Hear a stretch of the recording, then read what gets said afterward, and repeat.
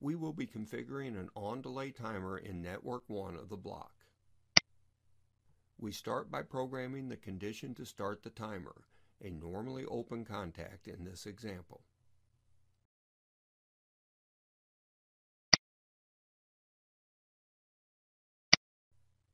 We then find the on-delay timer, a TON element, in the basic instructions catalog and drag and drop it onto the line. Because the timer is actually a standard function block, an instance data block will be assigned by the system for it. A call options pop-up will allow you to give the data block a unique name and allow you to designate a block number manually if desired.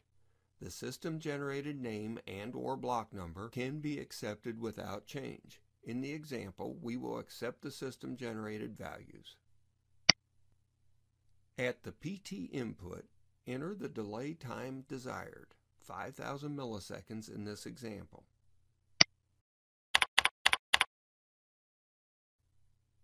The ET output provides the elapsed time as the timer times out toward the set point. We will enter a storage location at this output to enable monitoring of the timer.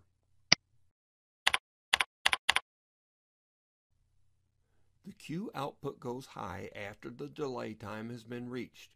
We will use a coil element in the example to monitor the timer operation.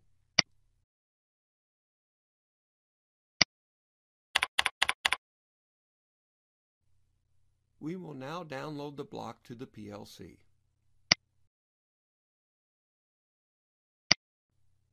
And click the eyeglass icon in the block menu bar to monitor the block elements.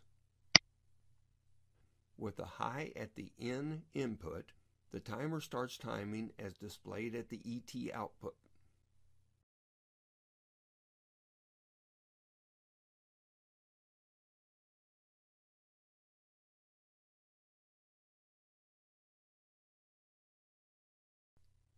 When the elapsed time equals the delay time programmed at PT, the output Q goes high.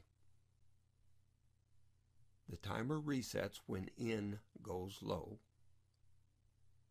and the timer starts over with the next high at N.